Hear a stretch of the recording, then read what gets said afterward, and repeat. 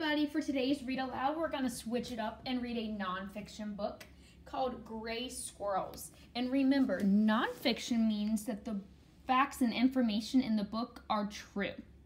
While we're reading this, I want you to kind of keep a lookout for different text features that we come across. All right, so let's begin. Gray Squirrels by G.G. Lake.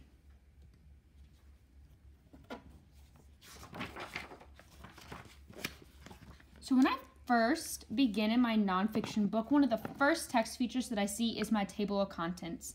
And remember, my table of contents tells the reader where a chapter or a section begins. So looking at the table of contents, Tree Hoppers, which is my first section, begins on page 4.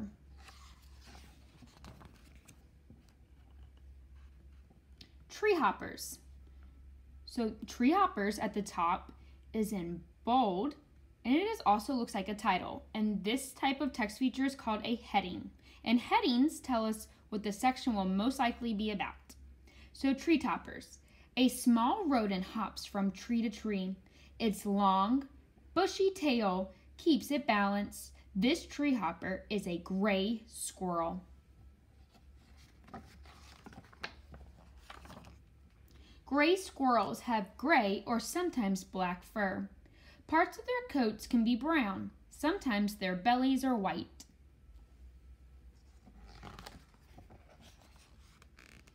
Gray squirrels are found in Europe and North America. They live in woods, parks, and gardens. So if we look at our map, the orange, so North America and Europe, is where the gray squirrel lives. Woodland homes. Gray squirrel homes are called drays and dens. Drays are built high up in tree branches. They are made of leaves and sticks.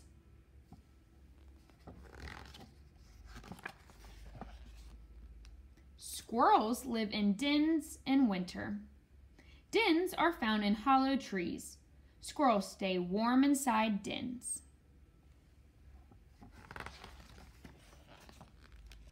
Finding food. Gray squirrels eat nuts, flowers, and tree bark. They bury some of their food in the ground. Squirrels eat this food in the winter.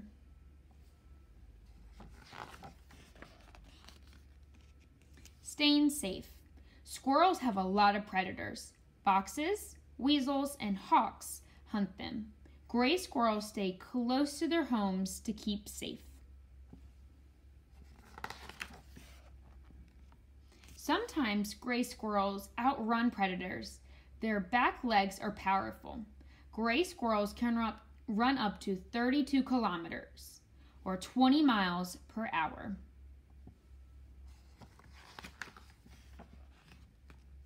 Baby squirrels. Female squirrels have 2 to 8 babies twice a year. Babies stay with their mothers for 2 to 3 months. Then the young squirrels are ready to leave the dray.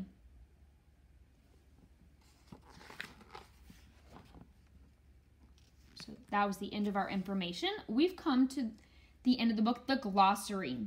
And remember, a glossary is like a mini little dictionary that tells us the meaning of important words throughout our book.